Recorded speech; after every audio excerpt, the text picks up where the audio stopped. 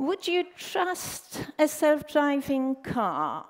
And specifically, how many of you would trust a self-driving car to take your child to school? Can you raise your hand? Okay, very good, very good. Okay, still in a minority. Now, of course, if you live in Arizona, you can already do that because they are piloting, Waymo. There are trials of 5AI and Oxbotica in London, so you can see them around the corner. But perhaps those who didn't raise their hand will be aware that we've already had some fatal accidents, and in particular Tesla, which has an autonomous mode and it is powered by a deep learning controller, actually killed a driver. And we also had an Uber crash. Uber uses LiDAR technology and also uses deep learning, computer vision, in order to identify objects ahead of the car. Now, the reasons for the crash are a lot more complex because there was a test driver in there. But the biggest question to people like me, scientists like me, is how can this happen if we often have 99.9 accuracy? Okay, 99.9, where does it come from? You are getting this solution, a black box, and it has on the label 99%.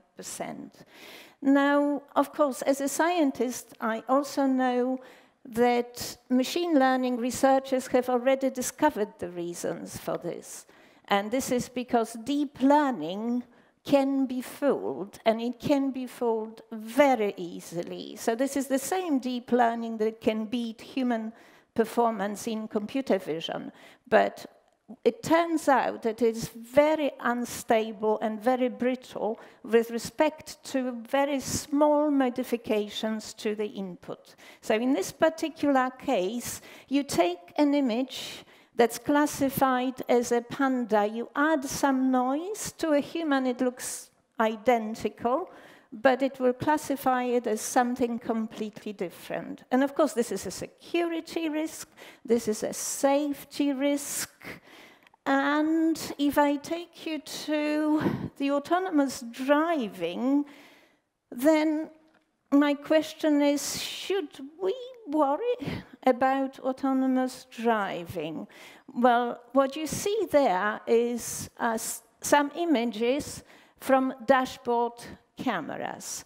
The same kind of camera that Tesla has, and it's looking at an urban scene. What you can also see there is a single pixel highlighted, and that pixel was found by my students' software.